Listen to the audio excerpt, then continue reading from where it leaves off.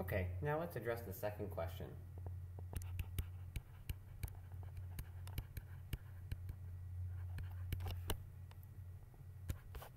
Determining how these forces, lift, drag, and thrust, depend on the flying conditions of the aircraft.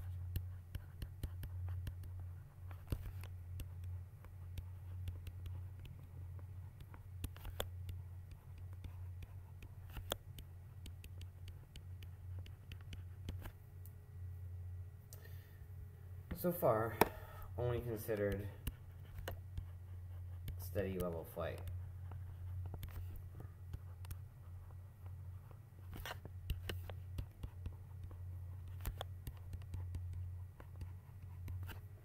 But there's other flight conditions we can consider without having to delve too deeply into the aerodynamics yet. So some other conditions of interest is what we'll discuss now.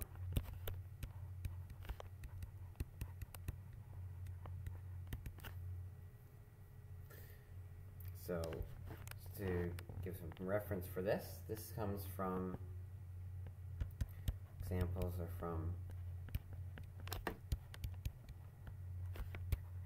MIT OpenCourseWare, course 16.333, which is aircraft stability and control.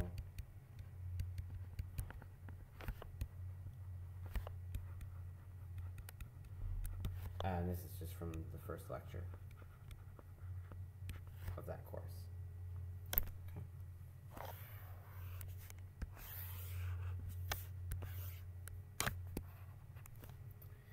All right. So the first condition that we'll consider is accelerated horizontal flight.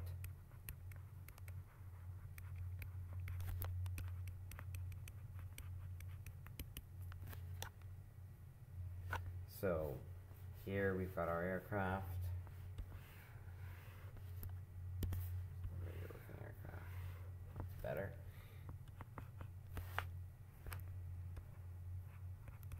Again, now here let's go back to a simplified view of the forces.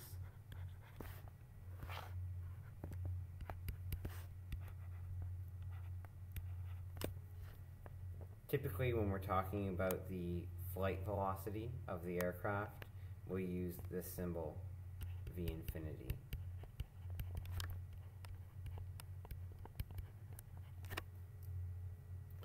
So here, the force balance in the horizontal direction gives us that the thrust minus the drag, to have an acceleration, there must be a net imbalance here. And so we get m v infinity dt. And just recall this would equal 0 for steady flight.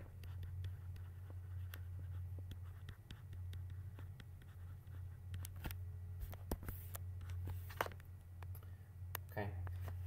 In the vertical direction, we again get the lift minus the weight equals 0, because we're not considering any changes in altitude. So what this tells us is, intuitively, excess thrust is required for acceleration, which is not an unexpected result.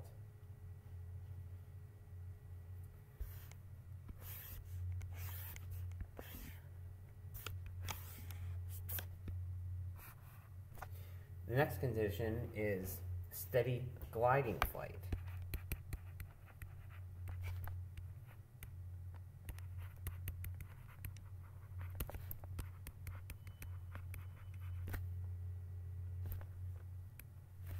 So this is basically unpowered flight. So again, let's draw our aircraft.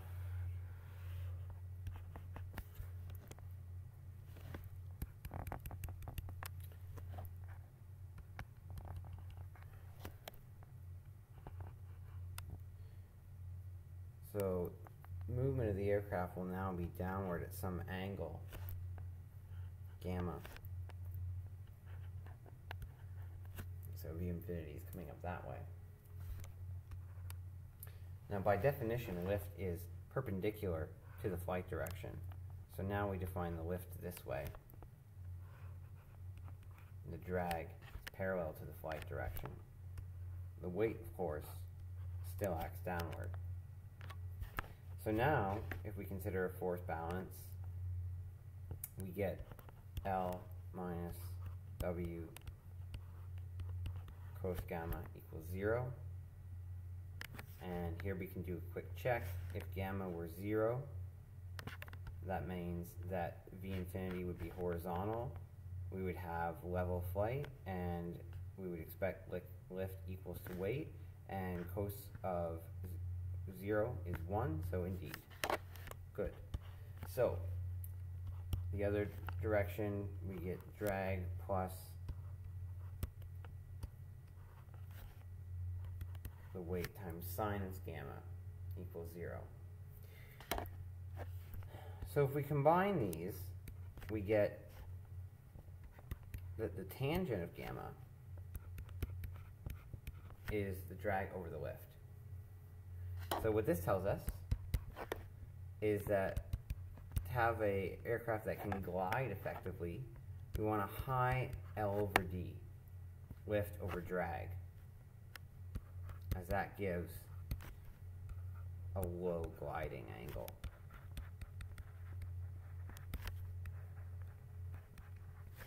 And therefore, if you want to maintain a constant speed and want to maximize the distance you can travel from a given starting altitude, you want to minimize this angle gamma and therefore maximize L over D.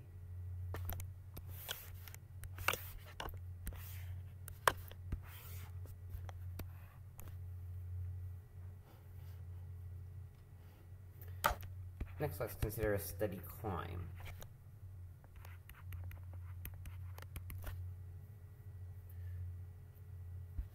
So once again, we've got our aircraft.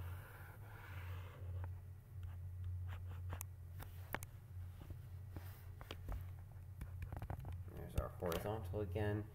Now, the angle gamma is upwards, and so V infinity is pointing down relative to the aircraft.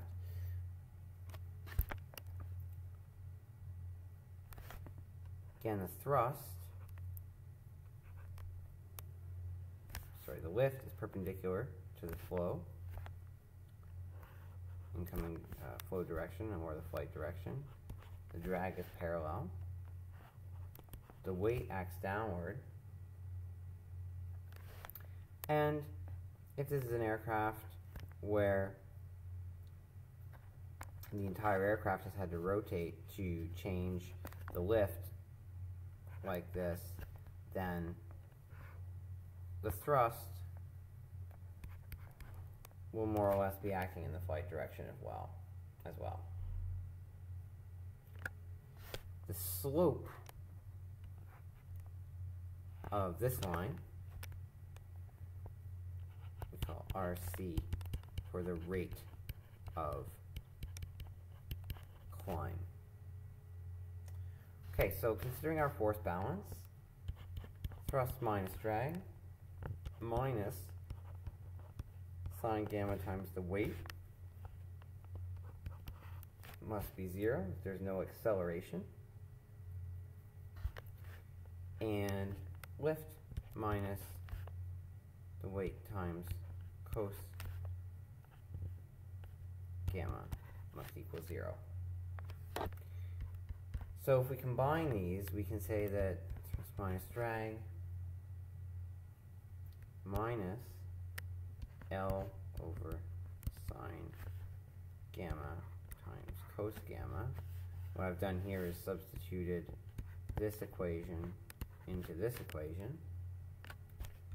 must equal 0. And this means that tan of gamma is equal to thrust.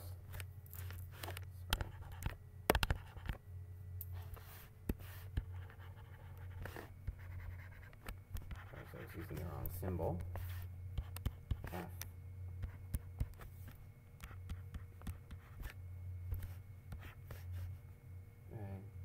Over the lift. So the tangent of the climb angle is equal to force minus drag, or thrust minus drag over lift. So for a small climbing angle, tan of a small angle is approximately equal to that angle, and is also approximately equal to the sine of that angle. And that tells us that the rate of climb,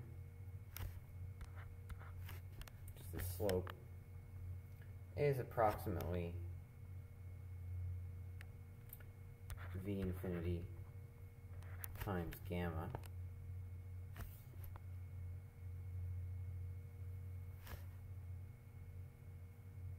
But from here, that's similar to tan gamma, so this is approximately F minus D over L times the flight speed. So what does this tell us? This tells us that the rate of climb is approximately, subject to our small angle assumption here, equal to the excess power that's available. Because force times velocity has units of energy per time, which is power, right? Force times distance is work. The time rate of work is power. So a velocity, which has units of distance per time, times force gives you power. Okay. The next condition we'll consider is a steady turn.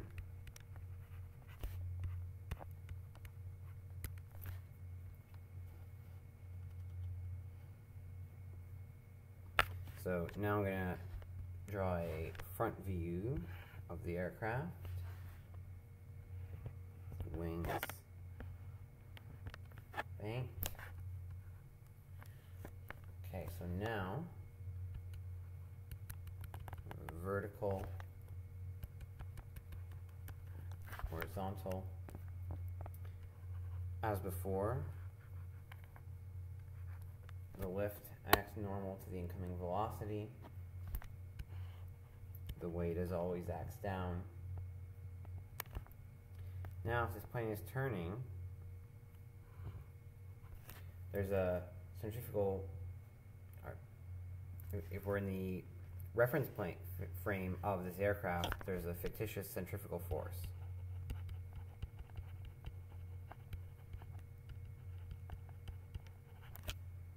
Acting outward. So first let's project the lift onto the vertical, which is L cos of this bank angle, phi, L cos phi. And let's just draw that again here. This angle is phi.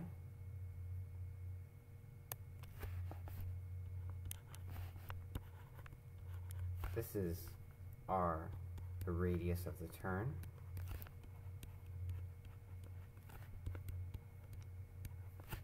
Okay. So, centrifugal force, you recall from dynamics, is m v squared over r. So we get that in the horizontal direction, L sine phi is equal to m v squared over r. In the vertical direction, we get L cos phi is equal to the weight. Now that's equal to mass times gravitational acceleration. So we can combine these two equations, get rid of the mass, and get that the tangent of the bank angle, phi, is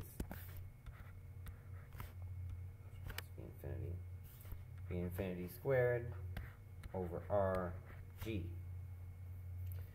And since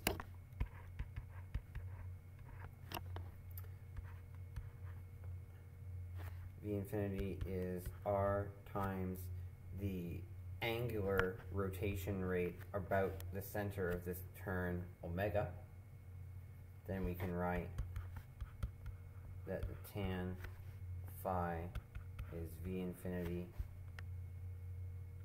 omega over G. So we can interpret this as that the bank angle is directly set by the turning rate.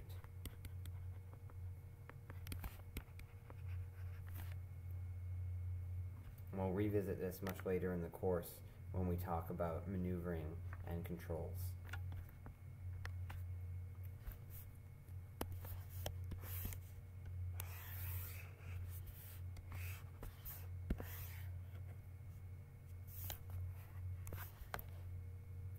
So now this is really beyond the scope for the moment.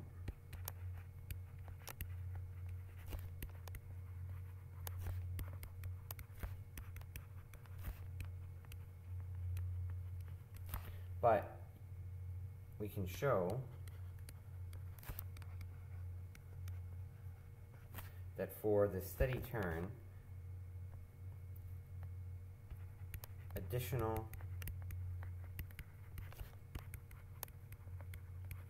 thrust is also required for turning.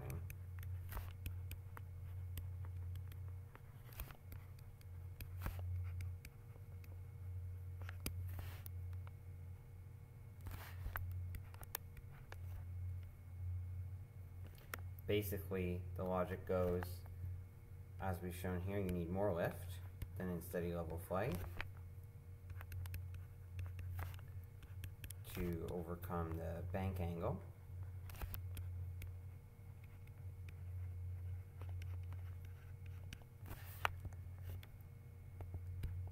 Thus there's more drag.